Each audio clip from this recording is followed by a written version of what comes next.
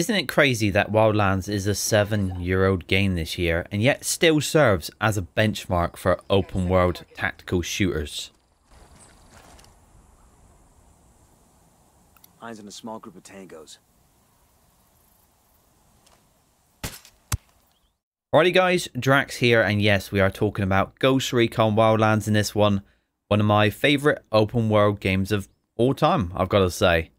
This game released back in 2017, and I can remember playing the beta thinking, this is basically perfect. It was a no-brainer to me. I even pre-ordered Wildlands, something I don't do too often with games. But it didn't seem to click with a lot of my friends back then. And I couldn't understand why, so I played it mostly solo for a good few months. A couple friends eventually did join me though, and I played through the campaign for a second time with them. And now again, in 2024, a few friends are finding Wildlands to once again be a game they can really sink their teeth into.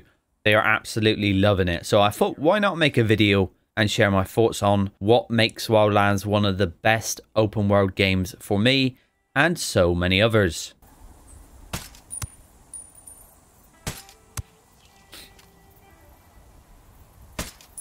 Starting at the beginning, I think this is more of a negative point for the game actually overall, but the gunplay, the weapon mechanics. Guns feel good, but any suppressor makes nearly every weapon sound the same.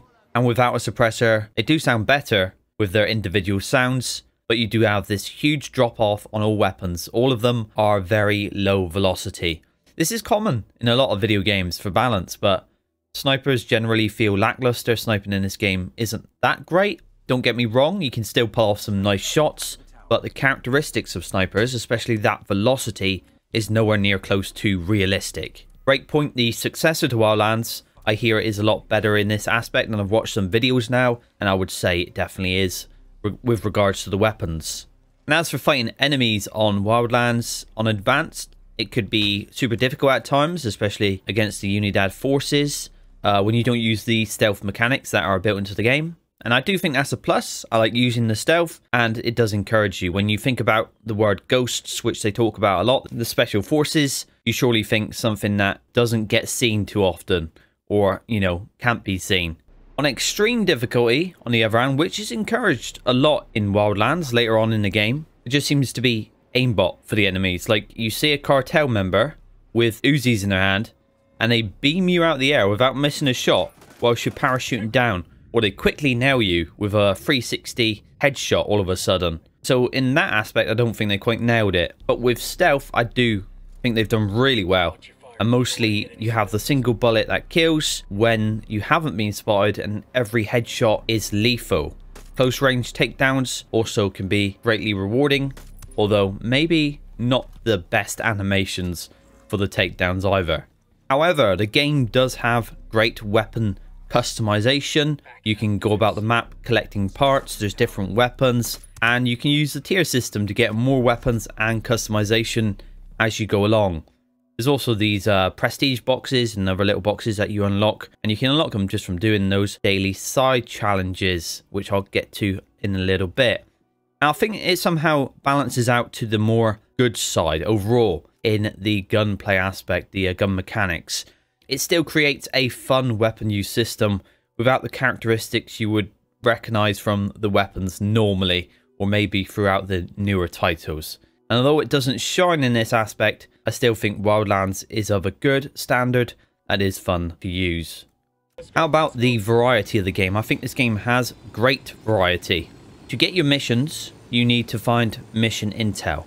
The intel side of the things is basically the same. The missions are so varied that going through them again, I forgot how good these were. Like, they're ahead of so many other games. You have extraction type missions, assassinations, pure stealth, pure destruction, defense of an area, and even have the theft of enemy vehicles. There's more, I'm sure of it, but not many games offer such a varied mission lineup. You have the objective, you can do it your way, you can approach from wherever you want, and you could even jump from a helicopter every mission and parachute into bases if that was your choice.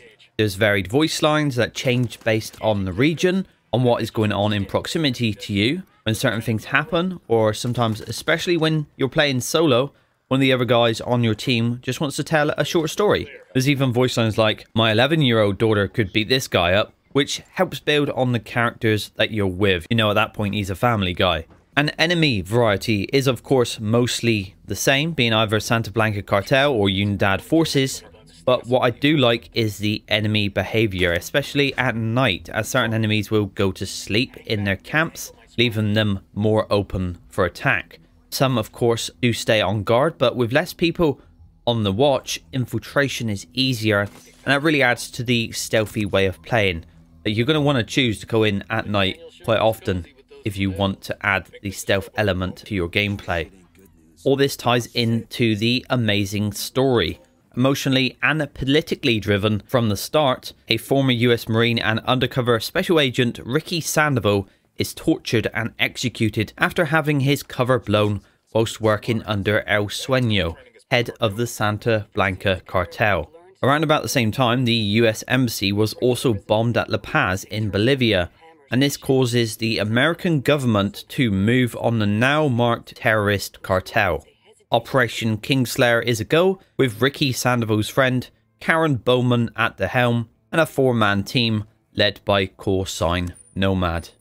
Now, as I remember it, Ubisoft had real special forces people helping with the writing of this game. And you've got to say that that is, of course, going to help in terms of authenticity to the story and the actions of the Ghost team. It also had people travel to Bolivia to soak up the atmosphere and make sure all that gets added to the game. This all shows throughout the world as you meet and see different characters and the people, the NPCs, just going about their lives. For replayability of the story, basically you can make the game as easy or as hard as you want to. It can go from an arcade open world shooter to ultra real life spec ops milsim, especially if you mod the game, which I know quite a few have done. And there is also the ghost mode, which really ups the difficulty. I think there's even permadeath on that mode if you choose to have it on. But a more simple way to make the game more immersive and add that replayability that I find is just to up the difficulty and remove the elements of the HUD. So you have to take your time with missions. You'll be amazed how much harder just removing that mini-map and the enemy markers makes the game on any difficulty. There's also in-game daily challenges that offer objectives for in-game rewards completing the missions, or objectives in specific ways or harder difficulties.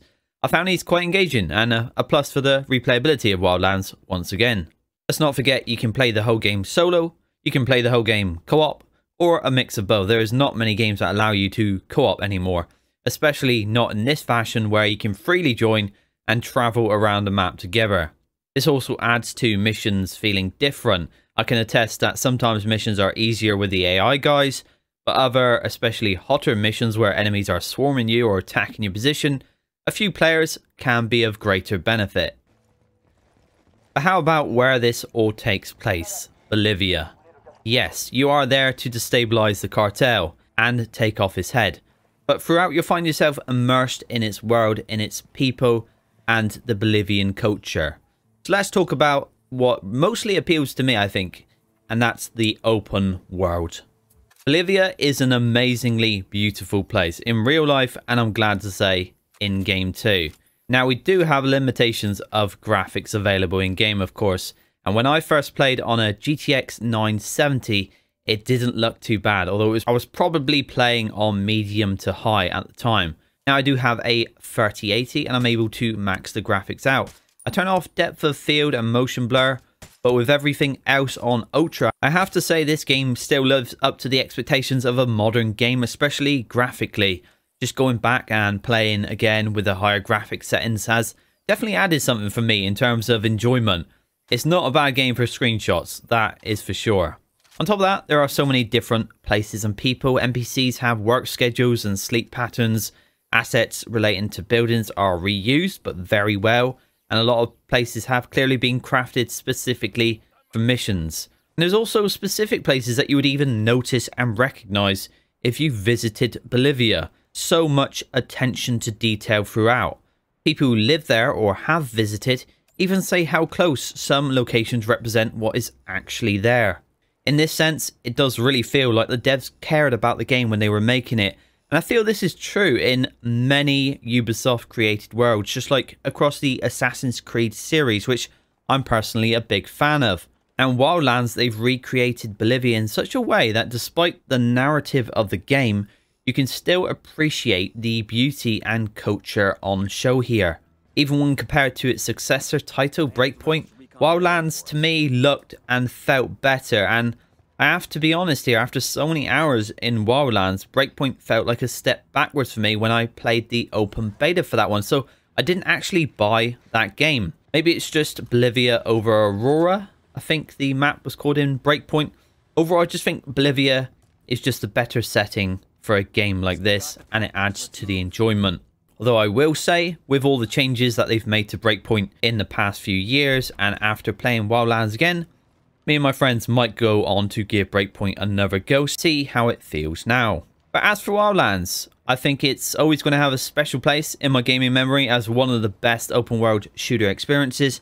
And for anyone who didn't give it a go, I think it still holds up in 2024. Now, I've seen a few things about a new Ghost Recon game coming out soon, so I'm looking forward to hearing more about that one.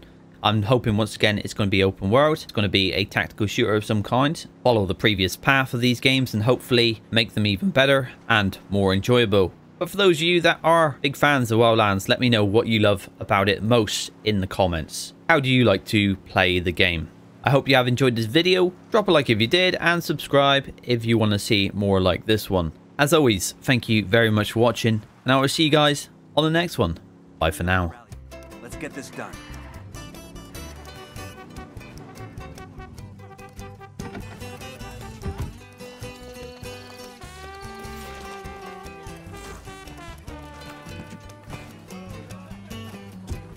Coopere todo saldrá bien.